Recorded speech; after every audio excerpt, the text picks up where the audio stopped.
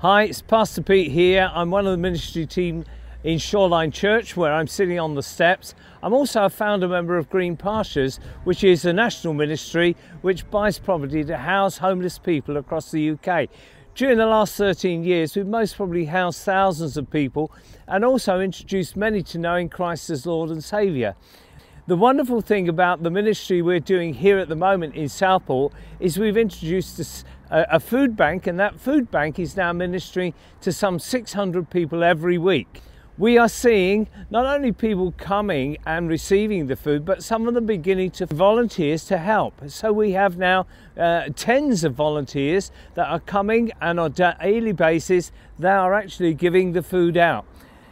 You're going to see some stories now of lives that have been changed because of their involvement with this food bank, and because it does actually not just talk about Christ, but show Christ to the world.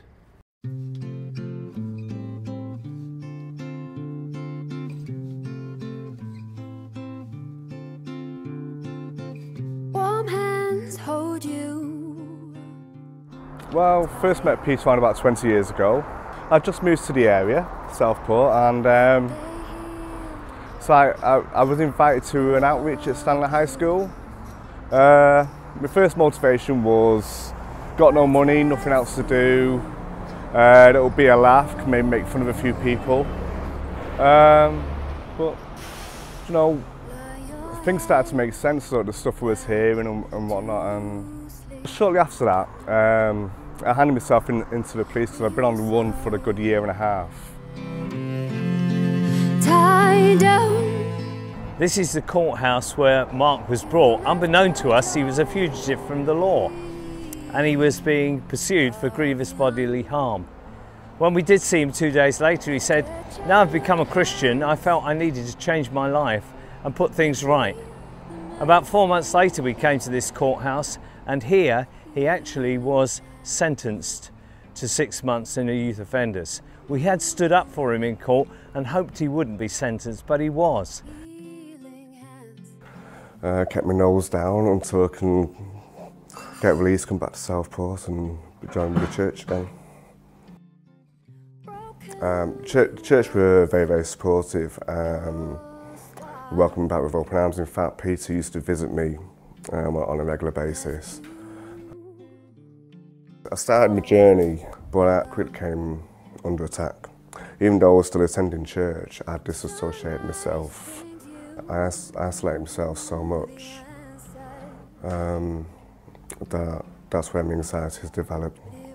It was only a couple of years ago, maybe 6 months before the food bank started, that I started getting counselling and, you know, get back into serving. I work on the main doors. I'm the person who serves the clients, to take the names of the registrars to come in and hand them the food parcels. I'm also in charge of administration and advertising as well, which means I'm updating the register, signing up new clients. He really actually comes to his own when he's dealing with the public that come to the door and collect their bags. I have heard that people have come asking to talk to Mark. People, I think, identify clearly with him because he's been where they are. It's not just theory with Mark. It's not a nice movie that he saw one day and feels, oh, I want to go and help somebody. He has been at ground level and experienced the difficulties that some of these people that come to him, that come to the food bank, experience. It's like it isn't me who's sat there. It's like talking to you now. I'm not in ministry. I'm sweating and whatnot. I'm really uncomfortable. But when I'm doing the work that God requires of me, I'm a different person, and that's what I love. It's meeting the need in the community. I'm befriending people. And now we've seen how, working in the food bank, Mark's story has unfolded the fact of how he's been able to overcome his anxiety problems, which is wonderful, and that's what Christ does within our lives. He changes us. Over the last 3 months, we've seen 8 people come to know Christ through the food bank.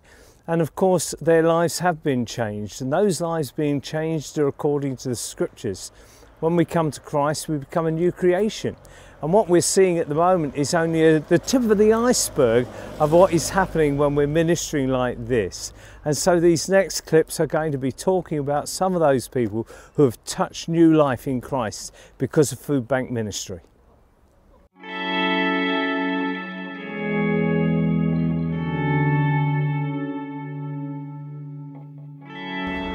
I have no family, no blood family at all.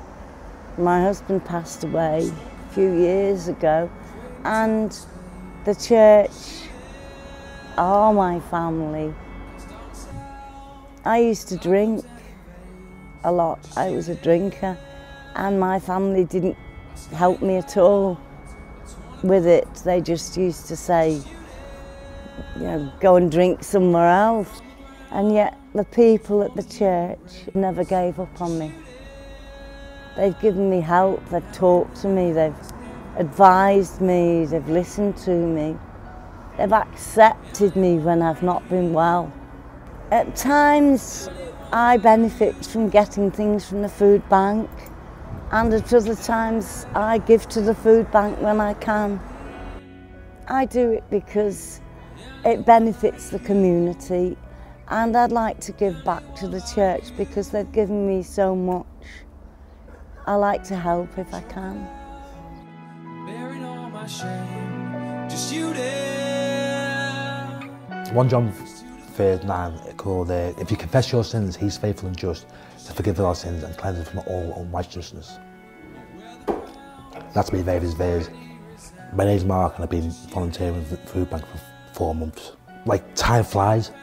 And I'm thinking, this is amazing, because suddenly it's like 6, 7 o'clock, you go through the day and that, and where you used to be at home and that, doing the wrong stuff and that, time would just like stand still. I enjoy the company, friendly company and that, you know, just loving people. And that's what God's gave me, to love people and that. And I just feel so wonderful to help people. I'm still on a learning curve. But I'll be learning forever, but that's what God's intended for me to do. Primarily, one would think of a food bank as a place that feeds people. And yes, that's what it does. But we've seen another side to the food bank. The people who've become involved in it and become part of the serving team, which is a growing team, those people begin to get a sense of security, identity, maturity, a sense of value because they have a place and they're serving others, makes them feel good about themselves, good about their walk in the Lord, and it also helps them realise they're doing exactly what Jesus said, which is being his hands and his feet among the community in a very practical and connecting way. I got involved in the food bank because I needed food bank. So I started off as one of the people coming through the doors, and I felt that when I didn't need it as often as I had, I wanted to give something back. And I started doing that by baking every Saturday and bringing in cake or biscuits. I wasn't a member of Shoreline Church at that time. I must admit that I had slipped away from the church for a number of years. But it did bring me back it brought me back into the church, and I feel as if I've found my family again. Knowing that everybody here is here for me, they're praying for me. I've never had that before, and it's so overwhelming. It's basically, my father's been diagnosed with cancer, and I've not seen him for such a long time, a good many years, and it's because of the church that I found the courage to go and see him and forgive and forget. And yeah, to forgive and forget and to spend his last weeks with him. So, and if I hadn't come back to the church, I'd still be that bitter person that I was when my mum passed away 5 years ago. If it hadn't been for the needing Foodbank at the time that I started to come to Foodbank, I'd never have found the church, I'd have never felt welcomed into the family, and I'd have never felt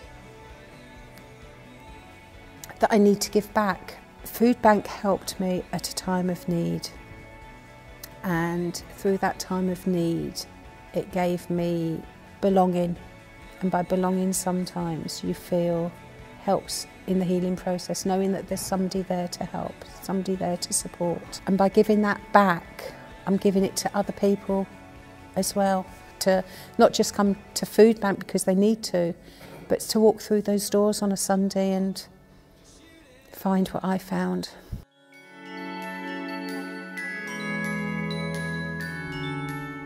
Well, we hope you've enjoyed what you've seen today. Here we are on Southport Railway Station. Of course, this talks about journeys, and we're on a journey, aren't we, in serving Christ.